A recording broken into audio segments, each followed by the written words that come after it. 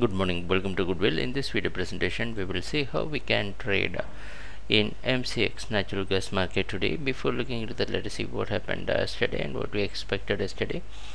The chart you're seeing is 7-minute candlestick chart, and this candlestick indicates yesterday's price opening, which shows that the market opened here 198.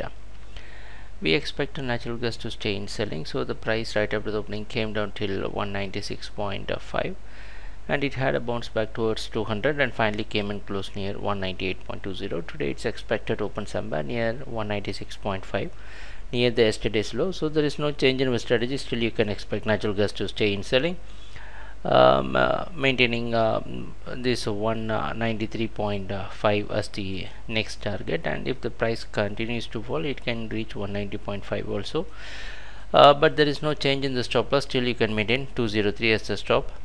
So let's see what's going to happen during the trading session. Thanks a lot for watching our videos. Happy trading. Take care. Bye.